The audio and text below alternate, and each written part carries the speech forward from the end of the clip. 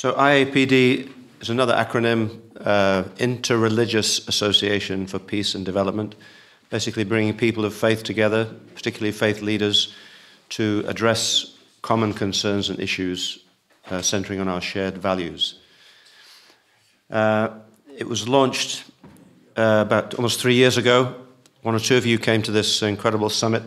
It's the most unbelievable summit I've ever been to. 5,000 or I don't know how many people there. Senators, congressmen, government, current and former heads of state, and mere mortals like myself, rubbing shoulders. And IAPD was launched along with all the other associations, IAED and so on. And basically, in IAPD, just to summarize, due to their moral authority and emphasis on human rights based on the principle that we are one family under God, religious leaders and people of faith can help rebuild divided societies and assist in humanitarian services for the alleviation of hunger, disease, and trauma due to natural and man-made disasters. So again, coming together to serve the public good. So IAPD is a very new thing here, so we're going to hopefully develop it in the coming year and perhaps approach some of you to get involved.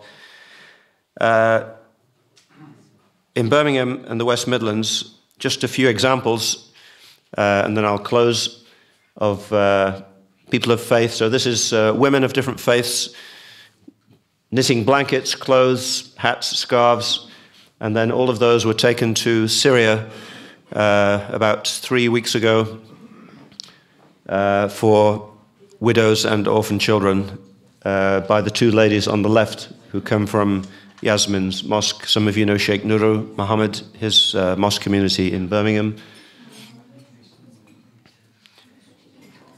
Coming together to worship and interfaith services. Again, we've done that 3 times in the last year in very beautiful venues, particularly the Al-Mahdi Institute on the right. This was just a few weeks ago.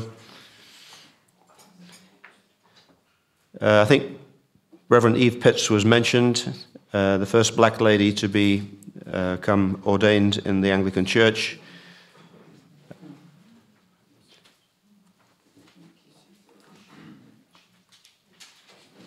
Coming together to recognize the central importance of family and marriage in our different faith traditions.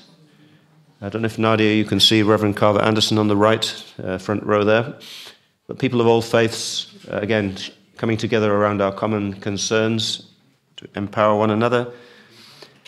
Patricia and I were privileged to receive an award for UPF and Women's Federation activities by the Council of Faiths in Birmingham back in September.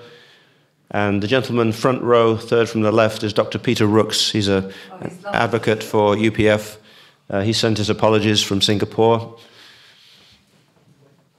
And finally, we had the opportunity to speak to about 100 people around the country. Anybody heard of the University of the Third Age?